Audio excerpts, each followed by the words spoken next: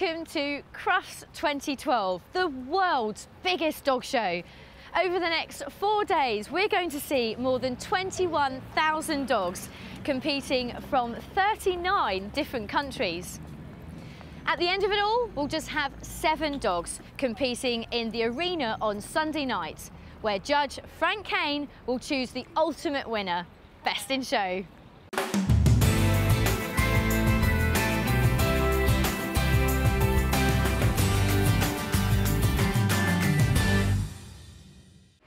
Hello, my name is Marina Scott and welcome to Around the Dog World. The first day of Crufts 2012 is Toy and Utility Day, and there's already some excitement brewing around the rings, and Andrew Brace and I went to take a look at breed judging.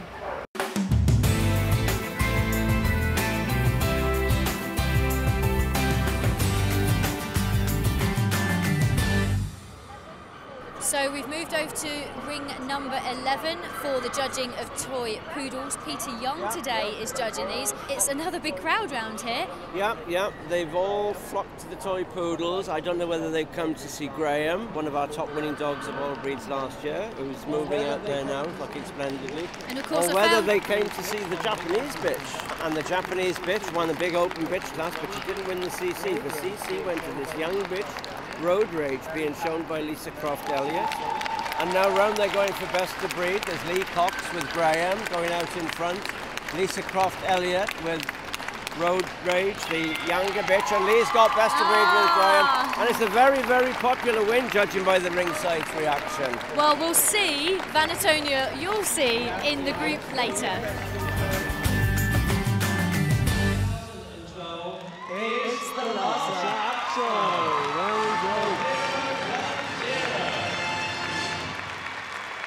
champion Centaur Elizabeth, 7 years old, and Margaret Anderson taking the group. The Kazond in second. And the Akita's going to get group 3. The toy poodle, Graham, bouncing his way into group 4. So Simon, we've just seen the utility group winners. This year was judged by Jeff Corish, who's used to be on the other end of the lead, I suppose. Indeed. What did you make of his group? From the ringside, it looked a super group, and his shortlist I thought looked fantastic. I don't think there was any great surprise at his winner. Was the beautiful Lazarapso champion Centaur Elizabeth, owned by Margaret Anderson, great favourite of many people. And group 2 was a Kazond, which we don't often see that breed perhaps up in the top group placings very often. Back in the 1950s, there was a Kazond bitch won Best in Show at Crufts. This one, American and UK champion Keymont's Skyline Game Boy. He arrived in Britain and immediately started a wonderful run in the breed. I kept seeing him in the group ring at show after show. And a very successful kennel was in group 3. Indeed, champion Redwich Leather and Lace, the kennel of Dave and Jenny Killiley and Arlene Clure. They got reserve Best in Show at Crufts with their beautiful Dancing in the Dark many years ago. Group 4 was the toy poodle, which we did actually see earlier in the programme. Graham. Yes, yeah, this is the dog who last year came out and won 3 Best in Shows 3 weeks running, and has been a grand representative for his breed. Always puts up a real gassy little performance for such a small dog. Oh, it's going to the Pomeranian. Well, it gave some performance there. This is a 5-year-old dog called Dreamer, and the pug is getting the group 2. Group 3 goes to the Bichon Frise, Michael Code with champion Pamplona, Bring Me Sunshine. And finally, it's the Pomeranian. So the toy group winner was the Pomeranian. Yeah, it's strange. When the Pom came in the ring, I thought, oh, I think I know that handler. And then I looked again in the catalogue. Oh, yes, it was Mickey Nilsson. 10 years ago, he came over to Crufts, the very first time that pet passport dogs could make a big impact. God, did he make an impact with that wonderful standard poodle, King, who went all the way to Best in Show and showed how international it could be. And there he was back again 10 years later with a Pomeranian, bred in Ireland in the very successful kennel of Belliver. The dog's name is Belliver Unexpected Dream, which I think was very apt because it was a dog that none of us knew of even. So in group 2 was the pug. It's champion Pugalicious Provocateur, which I think is a fabulous name. He's been doing extremely well in the breed during the past year. And there was a very well-known dog in group 3 there, doing very well again. Eric the Bichon. Yes, top dog, all breeds last year, champion Pamplona. Pamplona Bring Me Sunshine, Michael Code's Bichon Frise, great ringside favourite for the last couple of years. But in Group 4 was the Papillon, and this has an interesting background actually. Yeah, there's a British bred dog called Lafford Fly Me to Farley Spain. I remember seeing this dog in the breed rings a couple of years ago and thinking, gosh, that looks exciting. And he soon became a British champion. And then before we knew it, he was over in America, where he's been campaigned very successfully, and I think was one of the British dogs to win their breed at the recent Top Westminster show in America. But now let's go over to meet the judges, Jeff and Annette. And so your winner you picked as champion Zentar Elizabeth. I did. Beautiful specimen of the breed from what we could see. She's lovely. I judged the breed here last year and she was my best to breed. And she went Group 2. And she's a favourite of mine. But, you know, you judge every show differently. And when Elizabeth went round, she just carries herself so beautifully. She moves the way Apsos should move. They have to have a jaunty movement, beautiful head carriage. The winner was easy. I had a difficult choice then between second, third, fourth. What were your initial thoughts when all those toy breeds walked into the ring? What am I going to do? Because they were lovely. It just is a very strong group at the moment anyway. Even in the cut, I didn't get in all my favourites and I brought in 9. I thought the pom was exquisite, really exquisite. It was a delight, it really was. So Andrew, we're down by ring number 1 in hall number 1, where the Irish Water Spaniels are being judged. We've got the bitch ticket and the dog ticket in the ring, and there's a bit of significance between the two. Absolutely, Marina. Merlin, the male. We've had him on quite a few programmes in the past. He was the country's top winning gun dog this year. The bitch CC has just been won by his little sister, Claire. It's going to be a nail-biting finish, I think. Irish Waters have attracted quite a ringside today. So has Claire been on British soil before? No, first trip. She's been based in Scandinavia, and I think they're going round. So they're about to send them round, and the crowd are joining in. Oh my God, yeah, the ringside's really getting involved in this.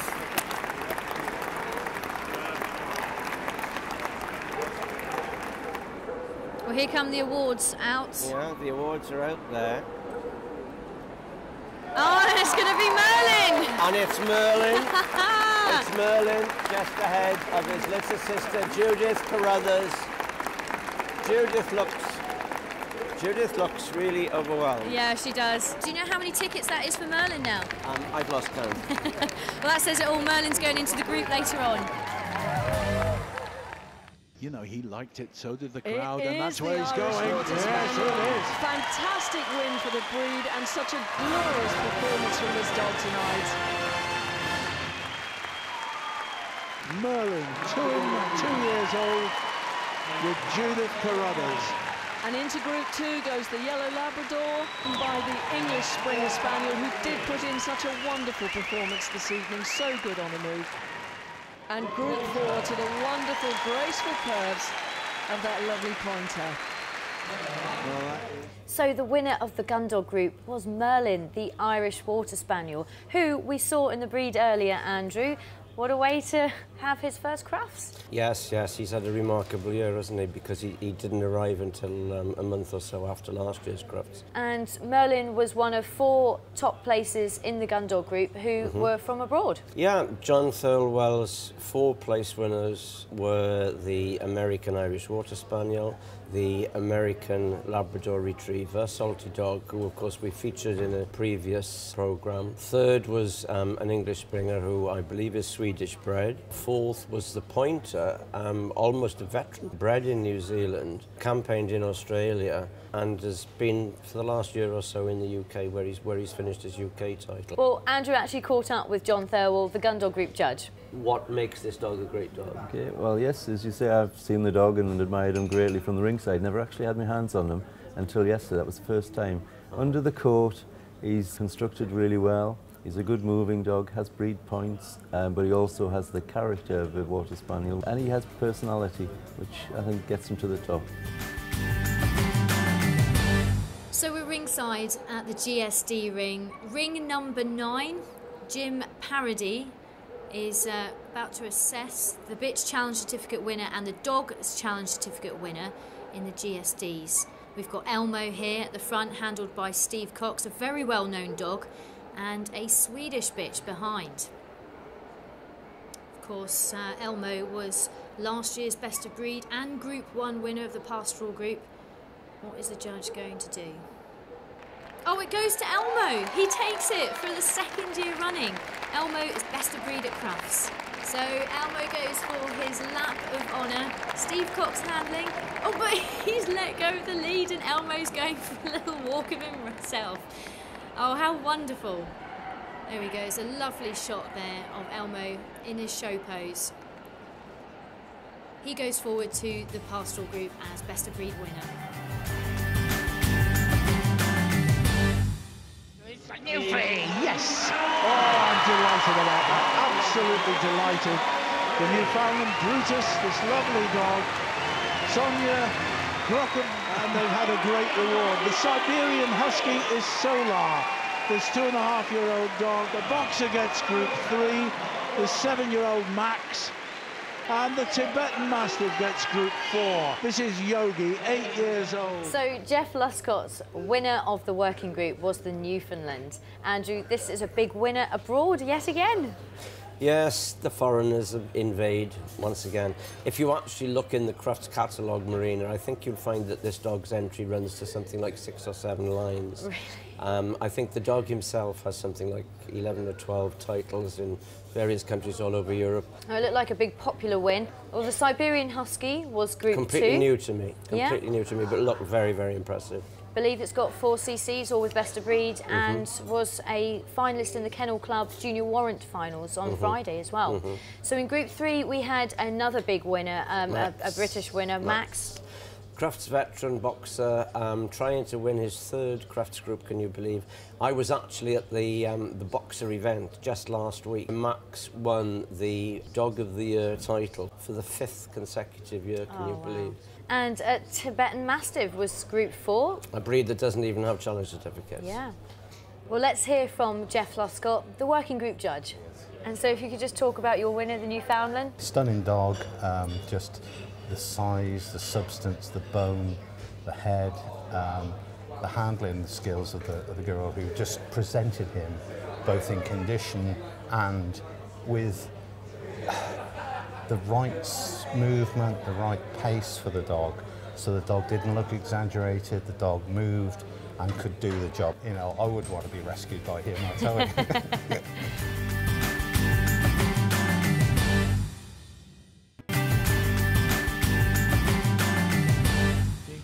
He's giving it to the Old English. The Old English sheepdog has got the nod. This is Jimmy, 2. Paparazzi, this 2-year-old dog. Oh, I beg your pardon, it's the Beardy. What a silly mistake, Peter. And the German Shepherd gets Group 3, and the Border Collie. I looked down as soon as I thought Albert... So, the Old English Sheepdog becomes the 3rd overseas visitor to get into the Best in Show lineup. Now, Andrew, what did you make of this one then? I thought Albert had an incredibly strong shortlist. And I was glad it was a decision that I didn't have to make, because the bearded collie, Indiana Jones, who was my Manchester Best in Show winner last year, I thought he looked better actually yesterday than he did when I gave him Best in Show. Then Elmo the German Shepherd, you know, I am a great fan of this dog. We watched him win Best of Breed, where again he was a hugely popular winner. And then of course we've got the Border Collie, another Best in Show winner. Father of your babies, Marina. He is, so he's a bit of a favourite of mine. That's right. And then you come to the Old English. He's been brought over here and shown selectively. He's got his UK title. A very well-advertised dog, well-travelled, and comes from Hungary. Right. So we're at ring number 31, where the PBGVs are being judged. That's otherwise known as Petit Passé Griffon Vendéon. Andrew Brace and I are watching some of the judging. There's a lot of excitement building, because there's one particular special dog that may be coming into the rings. Yes, there certainly seems to be a swelling ringside because everyone's looked in their catalogue and realised that Gilly, who first appeared on the public scene by winning Reserve Best in Show at Crufts last year when she was not even a champion, just plain little peekaboo. And now she's Gilly, everyone's sweetheart. So Andrew, I can just see Gilly having a bit of fun over by the ringside as the judging is continuing. Well, yeah, you know, dogs, they need to relax and have that fun. You know, you can't keep them sort of on the ball constantly. And she's one of those dogs, you know, she wants to play with everybody and jump on everybody's lap. Gavin's wife is over watching ringside, looking a little nervous. Gilly took the ticket and now she's back in the ring. Let's see who gets this. Andrew, do you know much about the Dog CC winner?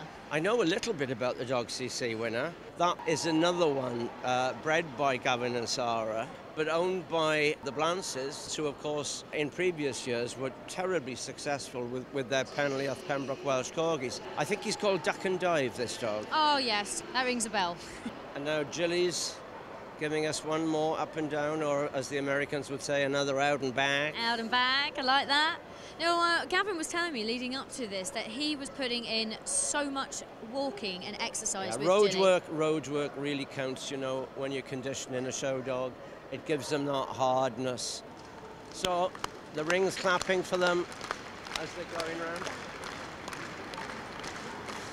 It's hard not to join in, isn't it, Andrew? No, yeah. You know, you get carried away with it, for heaven's sake. I mean, it's so The steward's handing over the rosette now to Zola, who's going to make her choice for best of breed, going through to the hound group. I think it's going to be the bitch. I think it's going to be Gavin.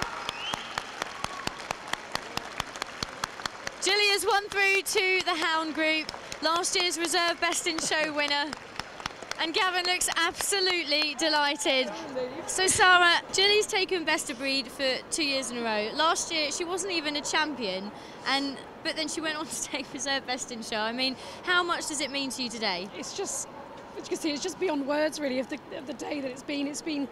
We've not slept for like 3 nights, and it's just been undescribable how we felt over the last week really of the whole thing to do with the show really.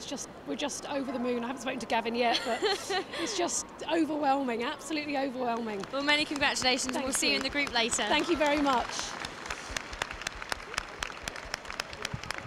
So we're now joined by the woman of the hour, I should probably say. Gavin, a lot of hard work has gone into this and there was a lot of pressure on you today, but you've pulled it off.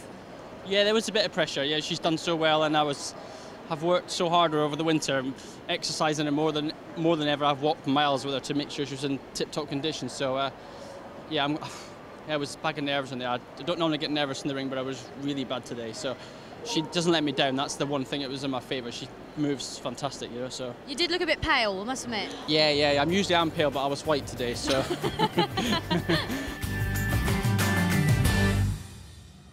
Oh no! Oh.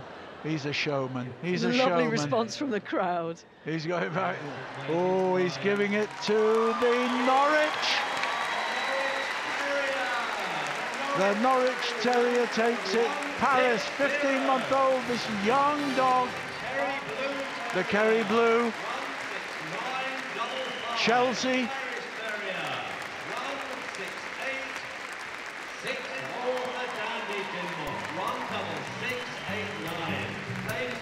George, the Dandy Dinmont, gets Group 4.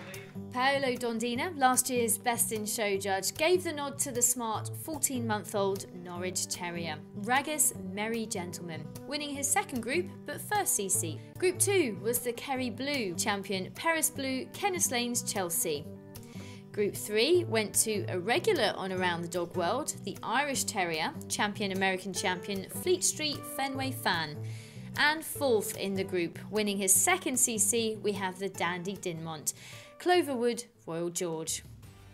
Now let's take a look at the winners from the hound group.